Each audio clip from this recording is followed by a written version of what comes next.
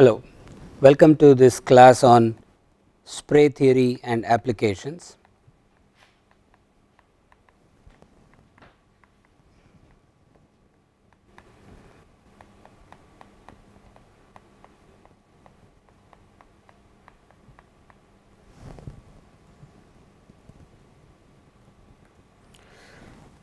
There are two parts to this class that we are going to focus on. They will sort of be in that order of sequence. The first part related to the theory of what a spray is and why do we need a spray and where would be a good place to use it. That is a segue into talking more about the applications. Although as users I am sure every one of us has seen a spray, the simplest of the household sprays, a perfume or a water cleaner that you use to clean glass. There are sort of more obvious uses of where you have probably encountered sprays. What we want to do is actually build upon that.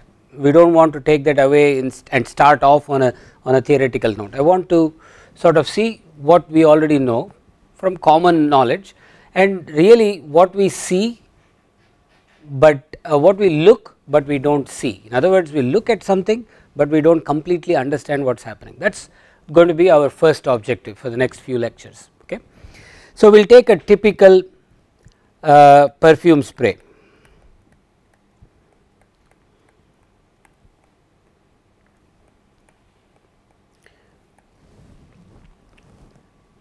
Okay. Let us say a typical perfume spray is about 200 milliliters in volume. So, that is how much perfume the manufacturer has promised you, and there are some ads I see on TV where they say they also promise 600 squirts. Okay. So, this whole bottle they promise 600 of those little whiffs of spray. Okay. So, what we want to do is understand what this really means as engineers and fluid mechanicians. Okay. So, what we and also gain a feel for some numbers around these sprays, how complicated are they or how simple are they, both ways. Okay. So, what I want to do is start from this and just say volume per spray, volume per squirt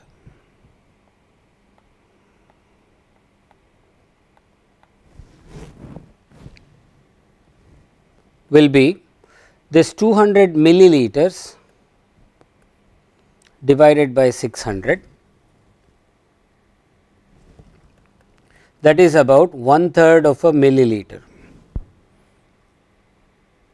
That is how much volume of perfume is being delivered to you in one depression of the plunger. Okay. Now, again from common observation we know what this looks like. So, here is your plunger, this is the rest of the bottle that is usually fairly artistically shaped, and there is a tiny hole from which you get your spray. The spray itself is a collection of drops, some big, some small, but there is a general periphery of sorts. Okay. So, this 1/3 ml is distributed in this spatial region. As soon as I have squirted one delivery of the perfume, I have dispersed 1/3 milliliter of volume into this spatial region. Now, in a typical spray we will come to see this towards the end in a lot more detail, but in a typical spray, say such as a perfume,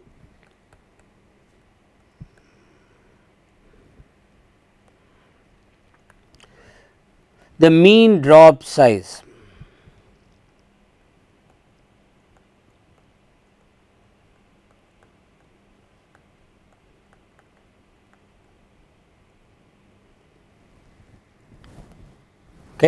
that mean drop size is on the order of, let us say, 50 micrometers. That is, on average these drops are 50, let us say 100 micrometers, okay, typically less than 100 micrometer in diameter. So, this is also called the average diameter. We will come to talk about this later on in some more detail as to what we mean by an average diameter, okay, but let us say it is like an indication of the size of the drops. So, from this information, and I will use this 100 micrometers only because it is easy to do the multiplications. We want to calculate the volume in one drop, okay, and from here on I am going to drop the equality sign in place for the order of. So, this is saying on the order of. So, this symbol here is going to be used to mean on the order of. Now, essentially what this means is I am not really interested in the specific numbers as much as the power of 10.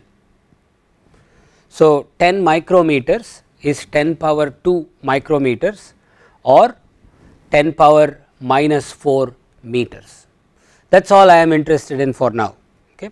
So, if I take this, the volume in one drop is this average diameter cubed, which would be 10 power minus 4 the cubed meter cubed.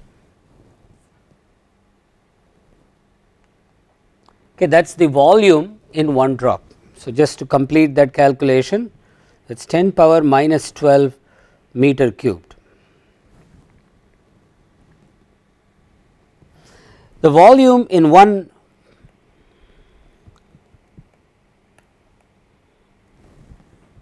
squirt is on the order of, I will say 1 ml, because 1/3 ml is on the order of 1 ml. So, it is on the order of 1 ml, which is 10 power minus 3 liters,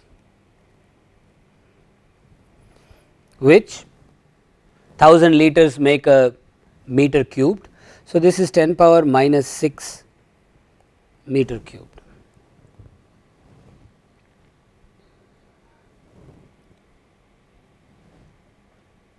Okay.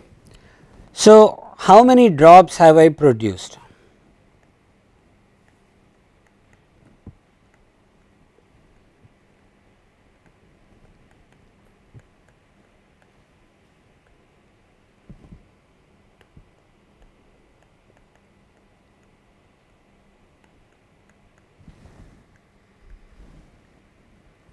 That is simple, that is the volume in each squirt divided the volume per drop, that gives me the number.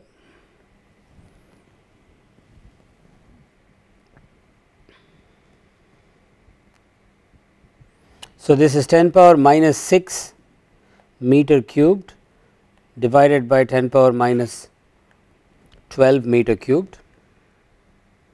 So, n is on the order of 10 power 6.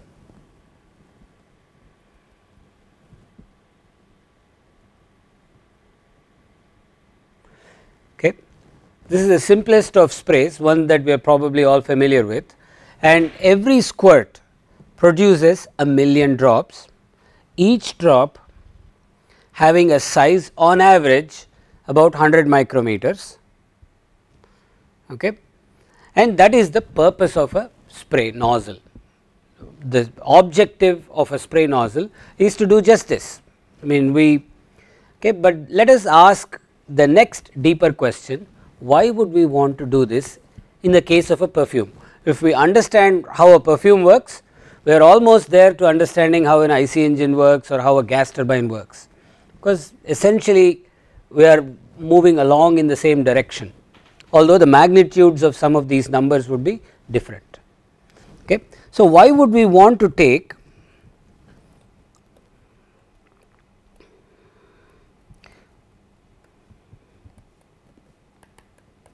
start with approximately 1 ml of perfume,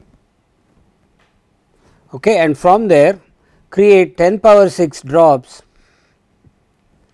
each 100 micrometers in diameter. Okay, that is what the nozzle has just done. The objective of doing this is essentially to take perfume that is sitting in the bottom of my bottle and disperse it into an area, say my skin or a piece of clothing, that can benefit as a whole. There are many ways of doing it. Okay, we will again stick to perfume and show how a spray is much more efficient than other ways of doing it. I can take a little bit of the perfume and smear it. I can take perfume and sprinkle it. Okay, these are all also available designs, but we all know the ease with which a perfume spray works, especially in the context of uniform delivery. So, if I want to deliver a product uniformly in a certain space, okay,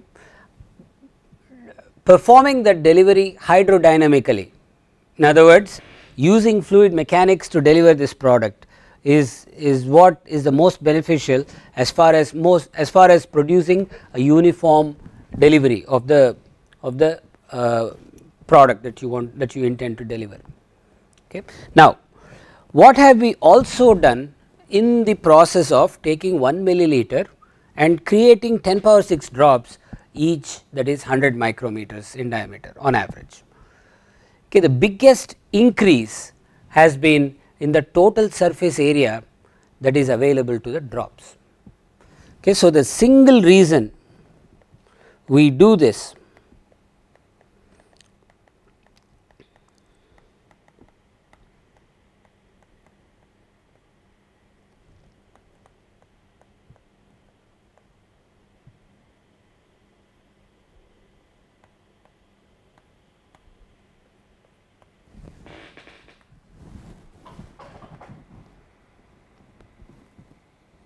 okay, we will make an estimate of that, but essentially what we have done is, this is not so obvious with human use of perfume, but if I want to deodorize a room like this, then I want to maximize the area of contact between the air in this room and the perfume itself, okay, and this is the most efficient way of doing it as far as increasing the surface area. So, let us see what we have done. So, the easiest way to understand this is to look at surface area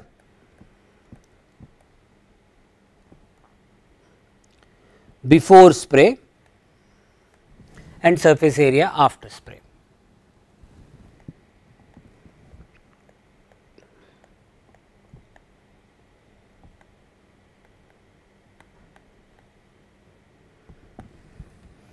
We will do the after spray part first.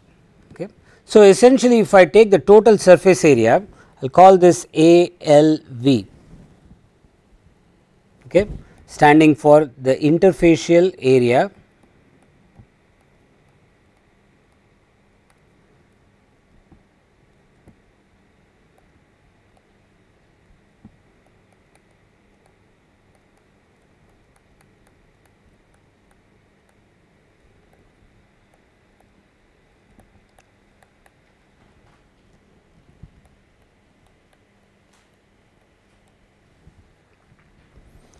Okay, so, if I try to estimate this ALV, it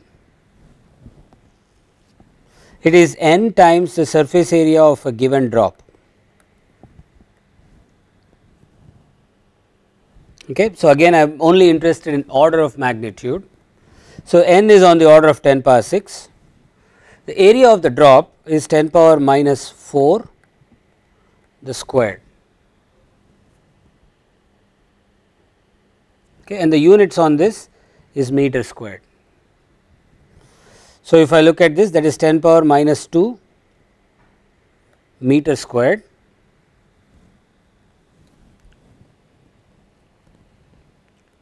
that is 10 power minus 1 centimeter. So, essentially if I actually look at it, it is about 10 centimeters this way, 10 centimeters this way.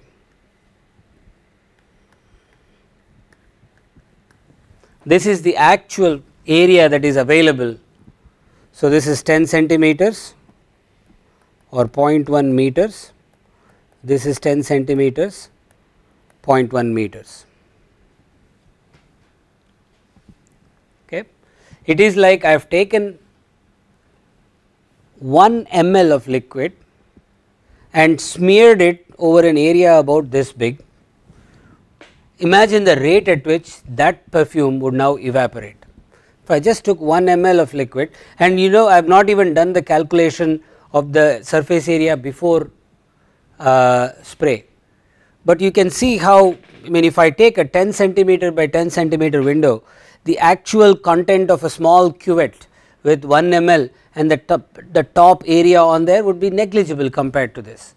So, we are already at a point where we know we have increased the area so much that the initial condition does not even matter as far as the subtraction is concerned. Okay. So, we have taken 1 ml, which is about a tiny volume of liquid, and created and spread it uniformly, relatively speaking, over an area about that big with a simple action of pressing down on a plunger. And you can imagine that if you actually did this, whether it is water or perfume, imagine the rate of evaporation, because you have now increased the surface area available for all this transport to happen. So, the single biggest reason why sprays find application in many different areas, and we will talk about a few of those later on today, is because you have this drastic increase in the surface area going from the before to the after condition. So, all your surface area linked transport properties, be it evaporation, be it drag, droplets are dragged by the air around, and that drag is going to be much higher if you had a higher surface area between the dragging medium and the dragged body. So, you can imagine how you can take a sphere, would have a certain drag. If I took the same volume and created spikes on it, I have essentially increased the surface area, and the higher this surface area, the higher would be the drag on this body that is non-spherical. Okay.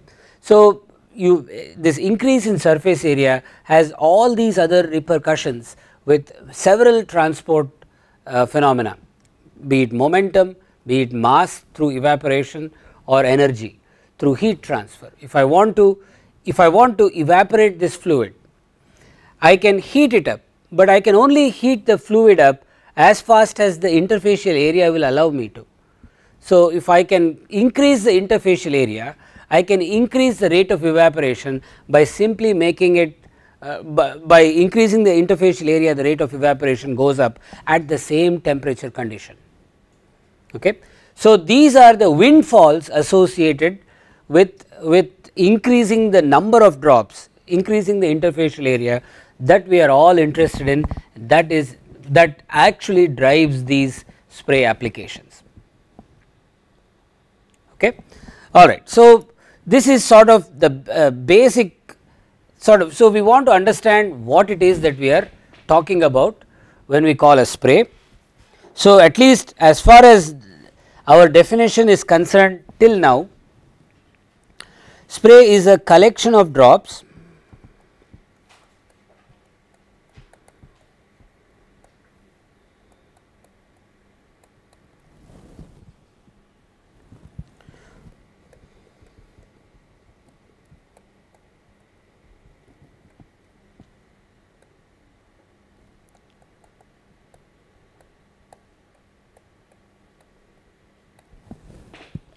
formed from a bulk liquid source.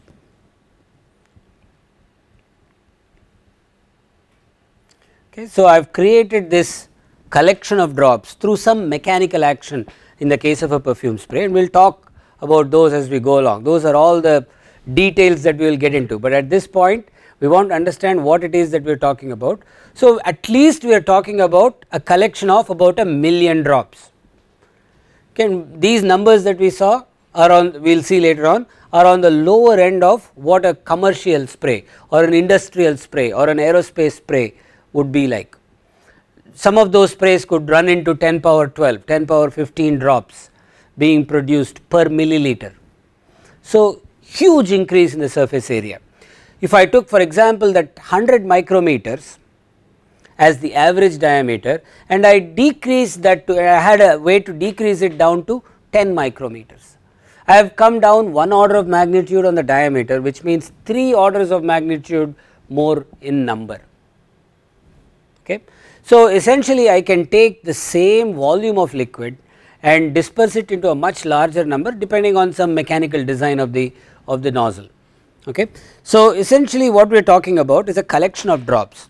Now, if you were a dynamicist, you are all mechanical engineers and aerospace engineers. So, if you were a dynamicist, so you are looking at the dynamics of a system. So, let us take a very simple system, a cylinder rolling down an inclined plane. Okay, let us say if there is no slip here, how many degrees of freedom would this system have? Essentially that cylinder can only go up or down the inclined plane, it is a 1 degree of freedom system. A particle in air, okay, single point particle can move in 3 different spatial directions, it is 3 degrees of freedom. So, if I tell you the position and velocity of a particle in space, that is I have to give you 6 numbers. I have told you everything there is to know about the present condition of this particle. Okay. So, that is what we need to know to completely determine the system of one particle. I need 6 numbers. So, if I want to know the instantaneous state of a spray, what do I need to know? I need to know the position and velocity of every point particle or every drop in the spray. So, we are talking of about 6 times million on the order of 10 million pieces of information, 10 million numbers to just know the instantaneous state. Okay. In fact, that is not the complete story.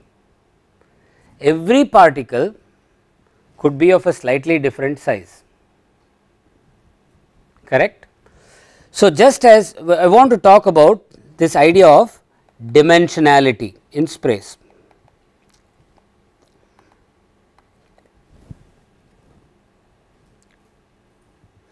This is now an exercise to identify what is like the most complicated way to look at a spray and then see how intractable that is and how we try to simplify our own understanding of sprays. That is the idea, that is the objective of this next few minutes here. Okay. So, let us understand this idea of dimensionality. Spatial dimensionality is something that is known to all of us, 3 dimensions in space.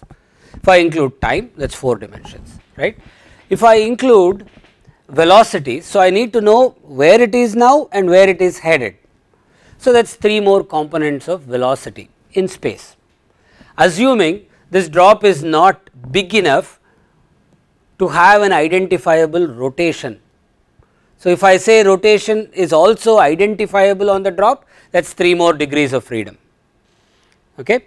If I say okay, I am not going to go near rotation, I will say drop is a spherical entity, that is almost like a point particle. So, now if we look at what dimensionality means, so the first thing spatial, that is 3 position plus 3 velocity dimensions. So, I have 6 dimensions in space in the phase space to completely identify one particle, but I also need to know another dimension which is size. So, every particle in this spray could be and in general is a different size. It is a real number between say some lower limit of what is possible, and we will talk about those also, like let us say 0.1 micron. Okay, there is no way conceivable that this perfume spray would produce a drop less than that, and there is also an upper limit, okay, or the upper limit could be infinity. The simplest understanding there is that our upper limit is as big as the hole on the perfume bottle. I cannot produce a drop much bigger than the hole on the perfume bottle. So, I have a natural upper limit from in a perfume spray. So, between this lower limit and upper limit, my diameter on any one drop could be a real number. So, in that sense it is no different from a spatial dimension. If I place a perfume bottle here and spray, the perfume spray is starting here heading towards the camera, and essentially all of the drops are constrained between these two lower and upper limits. Okay. So, the spatial coordinate in this direction is bounded. Likewise, the diameter coordinate. So, I want you to start thinking about the size as being another coordinate. It is no different from a spatial coordinate as far as our idea of dimensionality is concerned. There are real differences between size being called a coordinate and space in the way we write our equations. We will come to those later. But the point here is that at the moment, if I want to completely describe this spray, then I have to define one more dimension, which is the droplet size. Okay. Now, if this spray, if I am, let us say I will switch hats and I want to now talk about a jet A fuel. Okay. It is a gas turbine aircraft spray where I am spraying jet A fuel. Jet A is not a single component fuel, it is a multi component fuel. So, if I want to understand what is inside this drop, some drops could have more of the heavier component, some drops could have more of the thinner component or the less viscous component. Okay. So, I have now introduced another dimension, and mind you, these are all in some sense orthogonal dimensions. In other words, if I tell you the position and velocity, you do not have any idea of what the size is. If I tell you the size and position and velocity, you have no idea what is made up, what the drop is made up of. So, they are all independent directions to describe this spray. So, if I now add one more, even if I am looking at a binary mixture, I have one component direction, percentage of component A, for example, it is between 0 and 100%. So, they are all nice and bounded. So, very quickly you can see that we are on the order of 10 times n or 10 power 7 degrees of freedom. If I want to completely describe an instantaneous snapshot of this spray, I have to give you 10 power 7 numbers. Okay. And then if I want to describe the evolution to the next instant of time, I have to somehow come up with these 10 power 7 numbers all over again, correct, because the next instant could be related to the previous instant through some mathematical equations, but as far as I am concerned, if I am making measurements, they are completely new set of 10 power 7 numbers. So, this is the order of information that you need to before you can say I know everything about this spray. Clearly, it is out of our reach. Okay. In fact, it is not just out of our reach, it is nowhere within our future reach.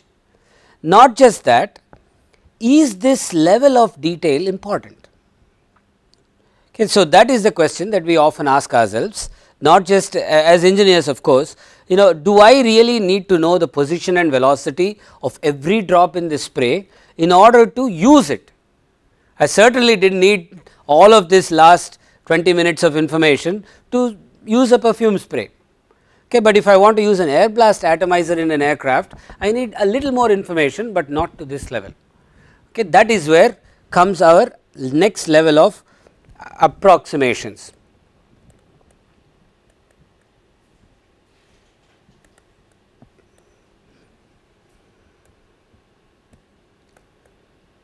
So, what would some of these approximations look like? Instead of me telling you the diameter of every drop at every point in the spray. If I told you one number that is indicative, okay, would you would have some idea about what the spray is going to feel like, but not to the level of detail that the full dimensionality would allow you. It will also give you an estimate of the other things like surface area. We were able to estimate a lot of the macroscopic parameters by simpler estimates. Okay. So, bulk of the time, at least in the first 1/3, will be spent looking at these estimates, trying to understand what it is that what makes a spray and what sort of descriptors can I apply to these sprays that would make sense and that would be sufficient. 10 power 7 is like is sufficient, but it is like way out of the reach, we do not need that much. So, what are the necessary descriptors, what is sufficient, how much information is necessary for me to start using a spray. Okay. So, this is just to give you an idea of what it is that we are calling a spray. Okay, we are calling on the order of about 10 power 6 to 10 power 10 drops sitting together in a very close spatial region, doing something to the liquid that could not have been done without that sort of a morphology for that same amount of liquid. Okay. What it does, why it does, and what are the uses of it would be the topics of discussion going forward. Yes. So, I think like we said, some sort of an approximation is required as we move forward. Okay. And before we start looking at what those approximations are, that will tell us enough about the spray to start using it, let us look at some of the uses of these sprays. Okay. So, like we said, one of the objectives is to increase interfacial area, that is quite sort of the most overriding principle on which sprays are applied. Okay, so, let us look at a few different applications of sprays.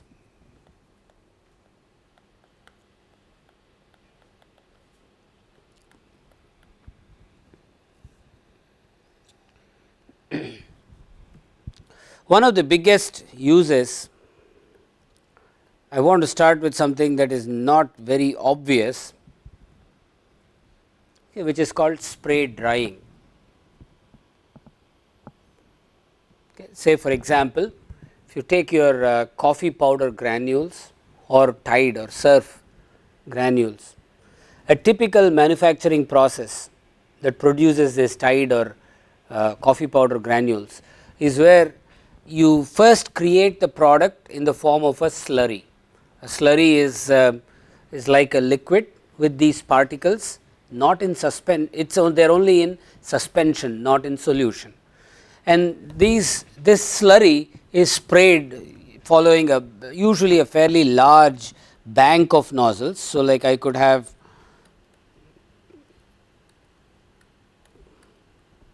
several nozzles that spray this slurry,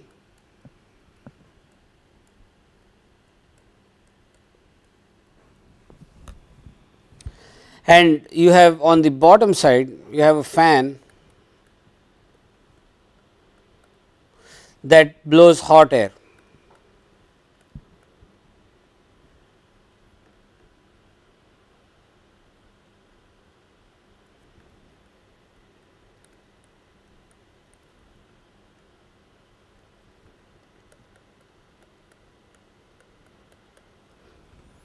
So, this slurry spray, as it settles down to the bottom of a kiln of some kind, essentially loses its solvent, typically water, and you start to get agglomerated granules. So, whatever particles were in a single drop now sort of agglomerate to form a cluster, which gives you the feel of coffee granules. So, you can take a single granule and crush it and get powder, but if I sold you powder, it will not taste as well as granules. Okay, so, this is the process by which most granulated materials of powder is manufactured. Spray drying is very efficient. You are talking several thousands of pounds per hour of flow rates, extremely high flow rates, and several nozzles, because productivity and production rates depend on that. So, these are commercially used quite widely, and so this is an area where again what determines the height of my kiln? The drop size. If I can make the drop smaller, the water in them evaporates faster, because for the same volume I have increased the surface area by decreasing the diameter. Okay. So, the faster evaporation means that faster rate of evaporation means that the I get powder, I recover powder from my slurry much faster, which means I do not need to make the kiln as long as otherwise. Also another way of looking at the same thing is that if I make the droplets too small, then I start to get into granules which are not what my customer is used to seeing. The granules feel more like powder. Okay. So, there is also a lower limit on drop size that I do not desire. Okay. So, the point of this is to show you that very often there are conflicting requirements in any design process. Okay. In the case of sprays, these are in the case of spray drying, these are the conflicting requirements, that I do not want drops much smaller than a certain critical size, because they produce product that is not what the customer is used to seeing. On the other hand, if I produce too large a drop, I may get wet product coming out at the bottom of my kiln. Okay. So, these two extremes essentially dictate how a kiln design works, a spray dryer design works, and this is the basic principle of operation. Okay. Now, another application is of course in spray combustion.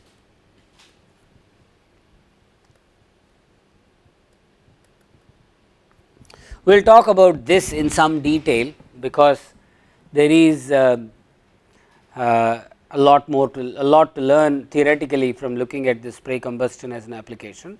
Again, spray combustion is an area where sprays are applied, but the actual applications range from aircraft engines, IC engines, as well as land based power generation.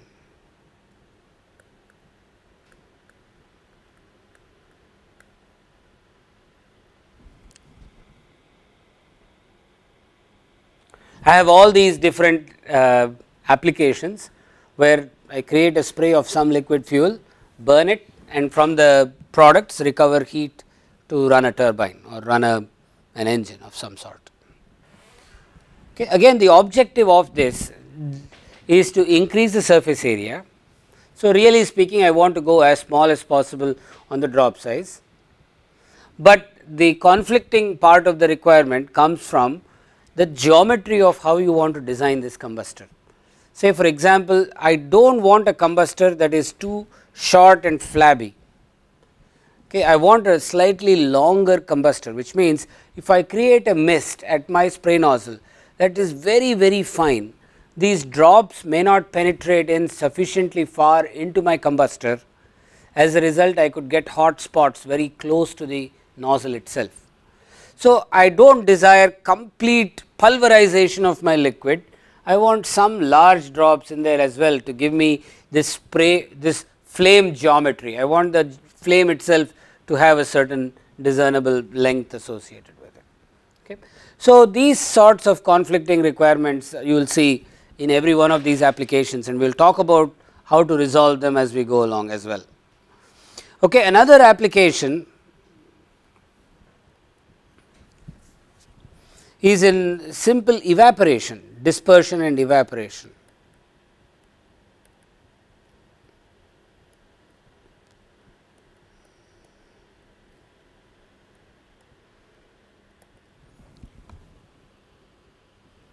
This is where my perfume spray comes in, right. I want to just disperse the perfume and I want to evaporate it, that is how I deodorize a space.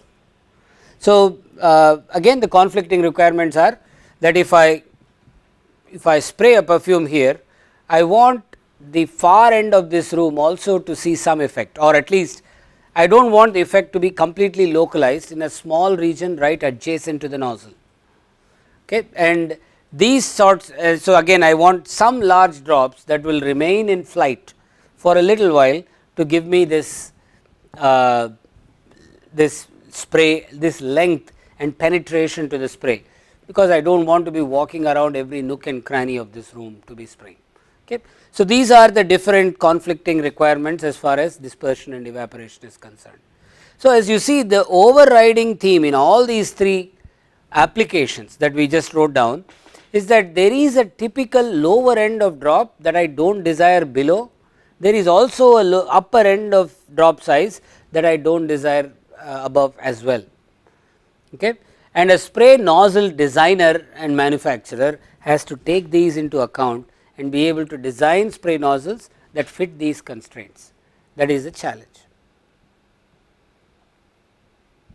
Okay. All right. So, now, so we talked about three or four of these applications. Let us look into one of them in some detail and see what is happening. Just the physics of spray combustion.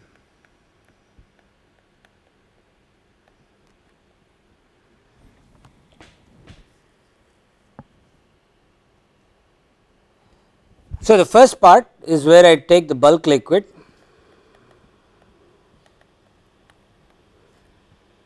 I atomize, this is the first time I am using this word, and to produce a collection of drops.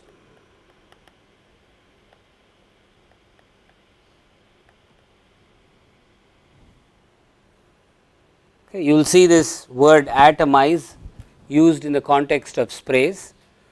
Very often nozzles are called atomizers.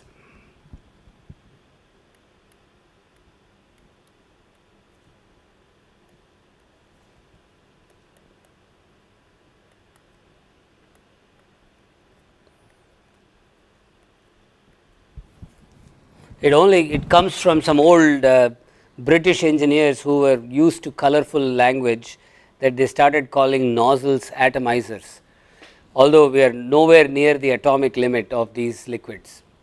Okay. We are not atomizing the liquid in that sense, we are heading in that direction, but we are far away from that. Okay. Just to give you an estimate, again, one drop of this liquid is about, let us say, 10 power 18 meter cubed. Okay. And 18 grams of water contains 10 power 23 molecules, again order of magnitude, right. 18 grams is the atomic weight of water, 18 grams is 18 milliliters. 18 milliliters contains 10 power 23 molecules of water. So, we need to sort of understand that this drop is nowhere near the atomic limit. We are talking of each drop containing on the order of 10 power 10 molecules, still 10 power 10 or even more, we can do the number, but it is we are nowhere near the atomic limit. Okay, but we will see, you will see this used quite a bit. The collection of drops then evaporate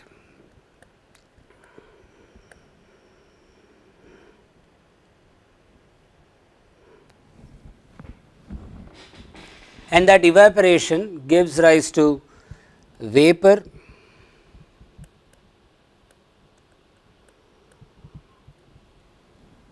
phase fuel,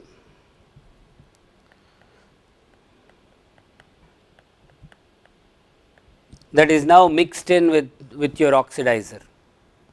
You have vapor phase fuel that is mixed in with your oxidizer. So, this is where reaction happens.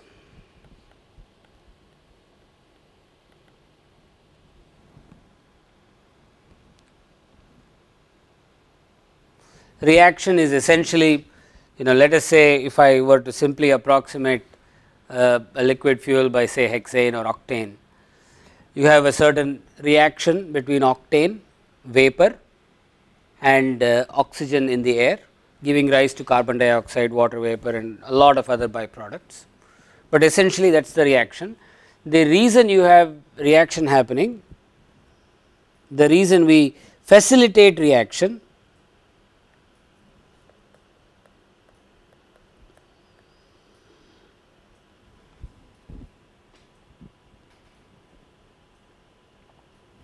is because I have heat release. Okay, that is what I am after in all these applications, at least the combustion applications. I want to somehow convert the chemical energy in these fuels into heat. So, this gives me heat release. Now, the heat release is not going to keep quiet, it is going to further affect this evaporation process for sure, it is going to affect the reaction process also, because the same pair of molecules, say octane and oxygen, have a different rate of reaction at different temperatures. So, as the mixture temperature goes up, the reaction rates go up typically. So, you start to see a different rate of reaction and therefore, an increased rate of heat release. Now, there is also a possibility that this heat release affects the atomization process itself. Okay, this atomization is essentially what is happening close to the nozzle, that is the process of converting bulk liquid into a dispersion of drops, a collection of drops.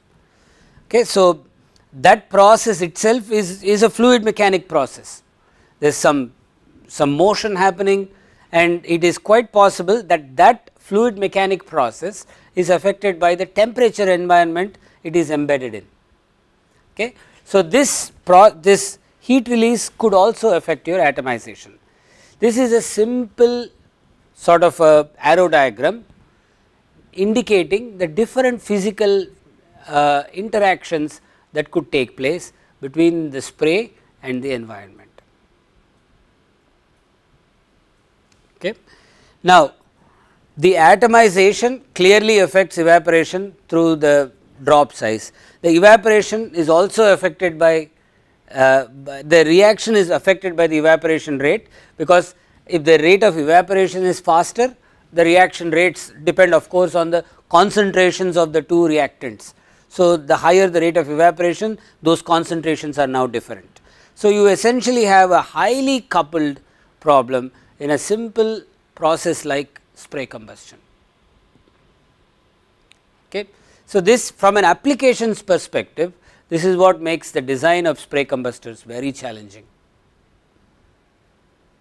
Okay. All right. So,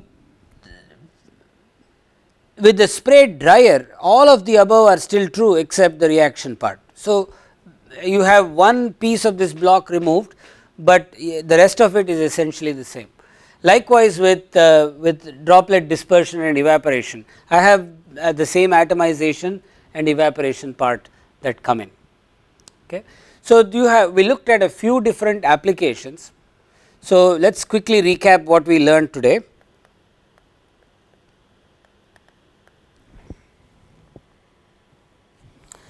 So, first thing we understood spray morphology or dimensionality.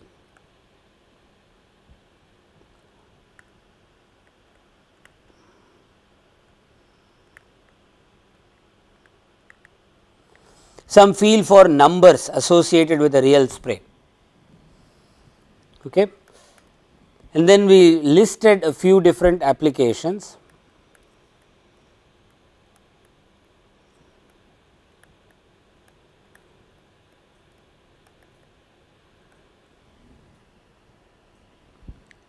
And wrote down the different challenges in each of these applications. Okay. And then we started to study the coupled nature of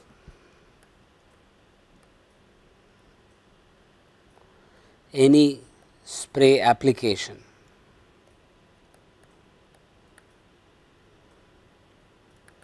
So, if we have to apply these sprays intelligently in any application, we really need to get a hold of at least the third part. We need to really get a hold of the coupled nature of these applications.